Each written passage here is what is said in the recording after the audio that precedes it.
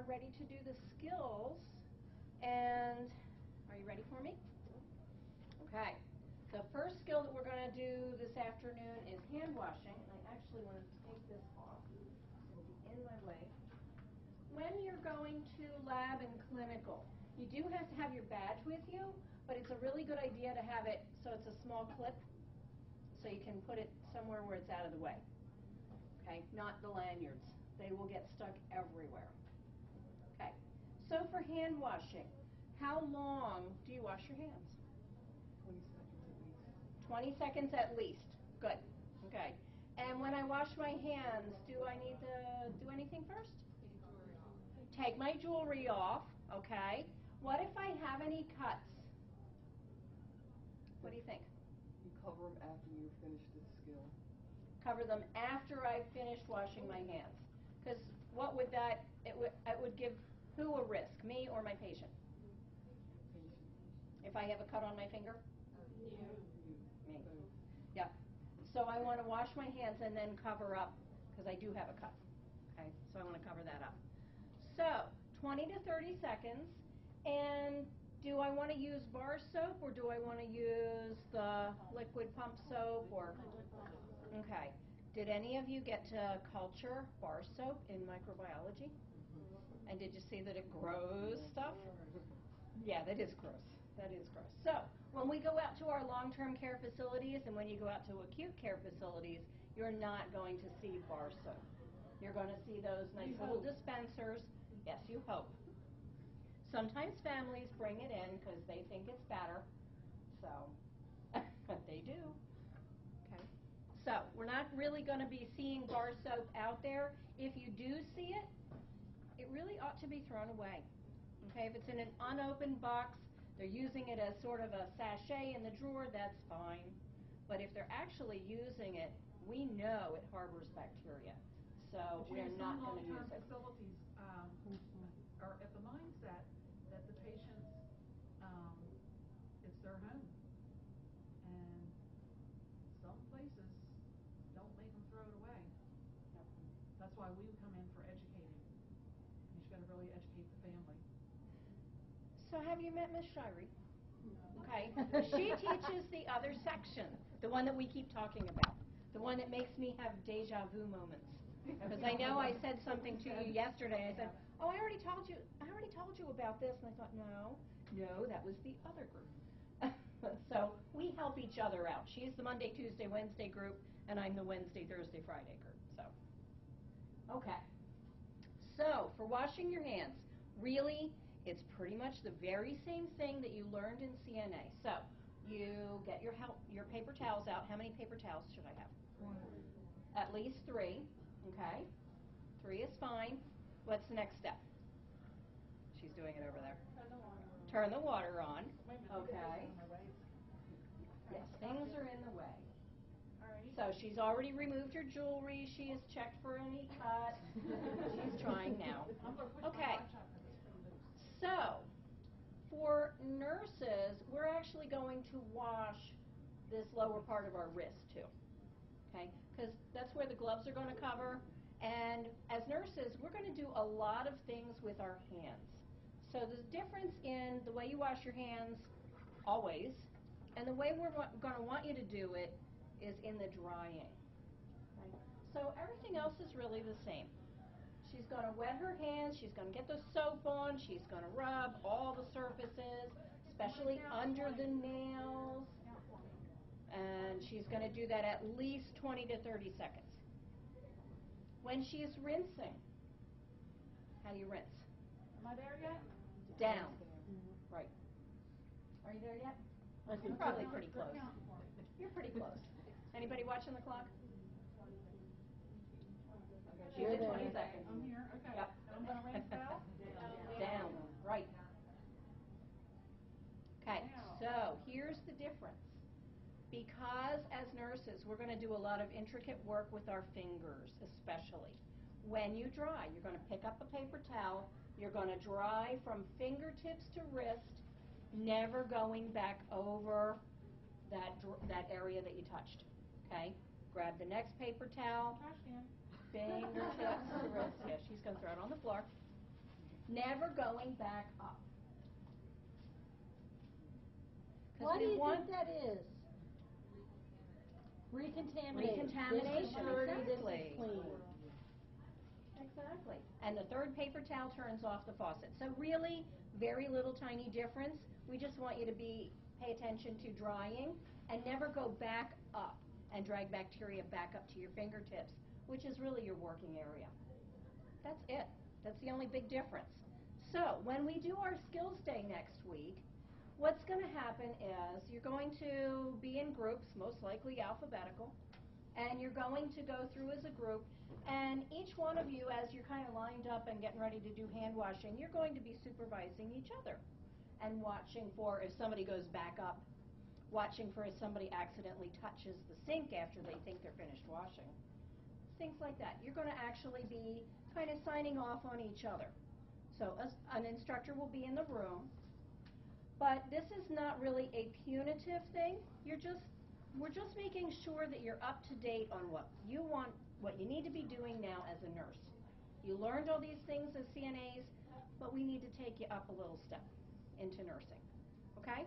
When can I use alcohol? Oh yeah. What if I had to use that nice little alcohol thing on the wall? Or more quick, when can I not use it? Yeah, there you go. If someone's on isolation for CDEP. Somebody's on isolation, visibly soiled. Yep. Okay. If I look and my hands are really dirty, I don't want to use that. I want to use real soap and water. And how much should I use? They say the size of a dime. It might be a little bit more if you have larger hands. But it needs to be enough to keep your hands wet So for, you can get for a liquid. doing this for 20 seconds. Mm-hmm. It should take 20 seconds for what To you dry. have on there to dry. Because this friction, right, is helping with that hand washing. Okay? Okay. And when we come to long-term care, we are going to see those all over the place. We're going to be using them a lot.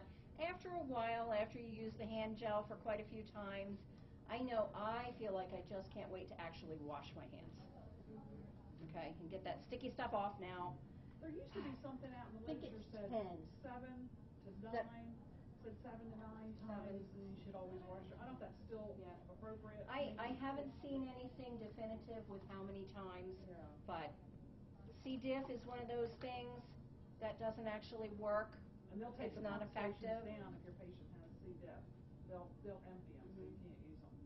The other thing that hand gel is not effective against, and it's important for you to know here in this classroom, is the good old rhinovirus, the common cold. You really need to do good hand washing. Okay? Now, it is effective against the flu, so, you know, we always have to talk about that when we're here in this classroom and you're pretty close together. When one person starts to get something, it usually does spread. So keep in mind that your good hand washing, your good hand hygiene can really help you. Okay? And help your patients too. Okay. Questions about hand washing? Yes? Since it seems like we're going up a little further from our wrist. You're going what up a do we little do with further. our watch? Just push it up? Push it up. Higher? If your watch doesn't move, then you can take it off and, you know, put it in your pocket for that moment. Don't forget about anything that you put on the counter if you take your watch off, your jewelry, all that. Okay. Well, pick it up with a paper towel and drop it in your pocket. You know, you need your watch. You do need your watch on for clinical. You'll need your watch for certain skills that we're going to do. But you don't need a lot of other jewelry. Even a simple ring. If I'm doing something and I'm moving and transferring and repositioning a patient, that ring can get stuck on the bed frame, and you can actually injure yourself pretty much that way. So, What kind of ring can you wear to clinical?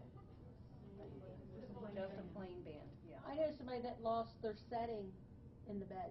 Ah. They were underneath the bed because they were wearing their diamonds.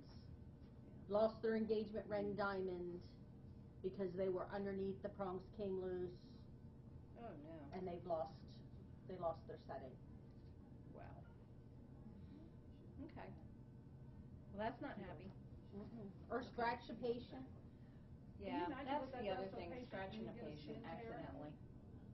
I mean, So, you wouldn't do it yeah. intentionally. occasionally, but tons of patients. Yeah. Because when you go out to the facilities, you will see people wearing big fat diamonds and tall diamonds and stones And everywhere. long nails. And longer nails, because they don't enforce that like we do. But yeah, that's how a lot of skin tears happen. Basically, as far as nails go, you should be able to look and not see your nails. Mine are actually a little bit long right now. I need to cut them. Too. Mine are so short you couldn't see them if you tried. Very good. So I Okay. just cut them. I'm trying to make them big. Okay. But we- So, when do we wash hands? Before and after patient care. How about, you all just traded in gloves today. How about gloving? Before and after gloving, okay?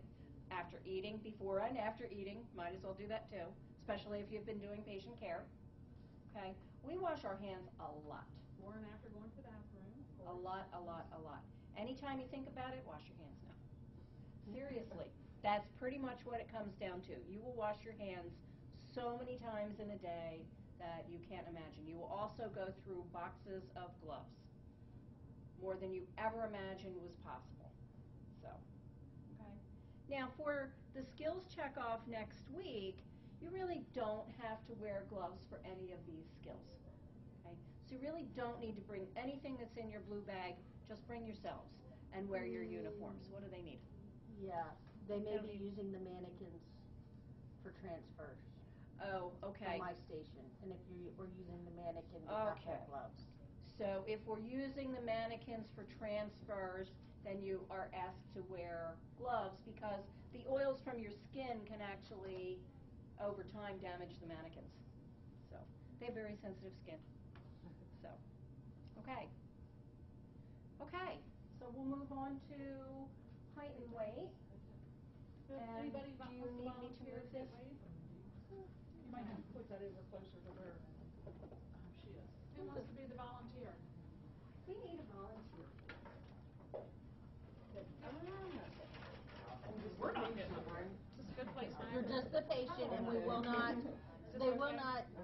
There you go. We're not gonna show and What a tell demo, here. I don't care. Okay, so for height and weight, first of all, this is the scale that we're going to use here, and I know that in a lot of settings now you've got digital, you've got really nice convenient scales, but this is a good old-fashioned one. You might still see this in practice, and usually when somebody comes into the hospital, we do want to get that baseline height and weight.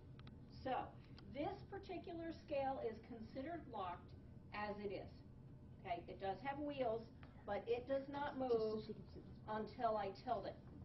Okay, so when it's seated like this, it's considered to be locked. So I don't have to lock this one. This one, however, has both pounds and kilograms on it, and it also has inches and centimeters down here. So if you have never used this particular scale, this type of scale, do practice with it a little bit. So the first thing I usually get is height. So I would typically ask my patient about how tall you are, okay, and I'm going to start to raise this now because I'm shorter. So I'm going to put that up there so that I don't bump you in the head. Which way should he stand? Facing the scale or facing outward? Outward. Facing outward. Okay, so I'm going to have you step up here. Your paper And towel. you kind of assist your patient. Oh, yeah, paper towel, sorry. Put a paper towel down. Thank you very much. Okay, thank you. And let me come up You need help, a Cal? little bit more. Oh, I think I'm okay. Yeah, I might need help. Okay, pretty good. So now you can step away. Doing his hair, will we? Okay, so this actually, our scale made you just a little shorter. It gave you 5'7" and a half. Okay, the measuring part is down here where this arrow is. So it's down here at the middle. So you don't have to look way up there above your head. Okay, so that's the first step. You actually would have your patient get off the scale and not try to turn around on that wiggly surface. So the next part will be the weight. Okay, so I'm watching this and making sure it floats freely. Okay, so, okay. Be careful when you're moving these counterweights because this does do both kilograms and pounds. So you want to make sure that you get it where you want it to be. This little notch will point to either kilograms or pounds, and sometimes they're really close. So you want to make sure you're in the right area. Okay, come on over. This time I'm going to have him face the scale, because sometimes patients know about what they weigh and they're going to help.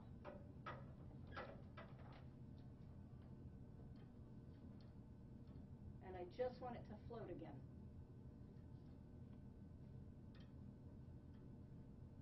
And there we go. Okay, so you can step down. Okay, so when I'm reading this, thank you very much. So the big counterweight, is it okay if I say? Yeah, it's fine. Okay.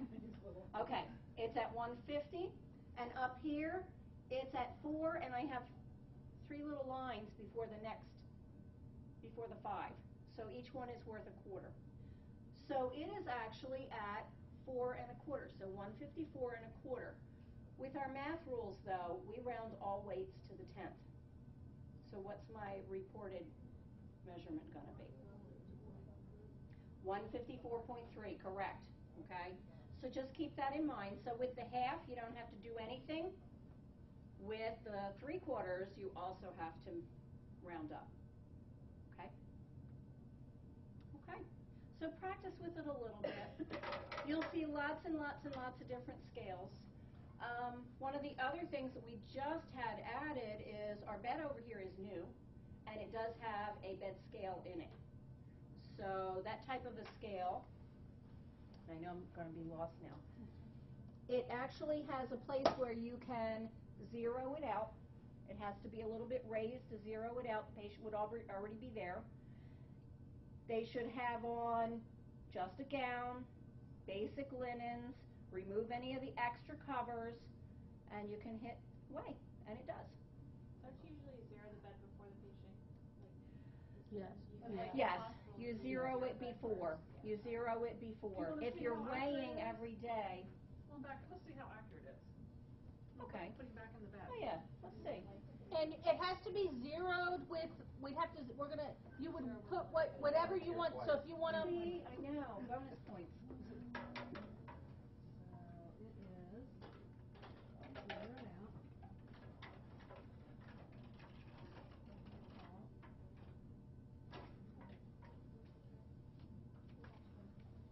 Hold on, I'll do it. It's calculated. Okay, Okay. have fun, lay down. It does a little beat when it's zeroed. It's going to, oh. Whoa. Do you have to raise this one? No. You And don't? what was it? 154 1/4. I thought you said 64. No. 54, okay. 150, yeah, 154.8. 150.8. There you go, that's pretty close. Wow. We have a few extra linens on the bed that probably takes up that little bit of difference. Well, no, because it was zero. Yeah, it was here.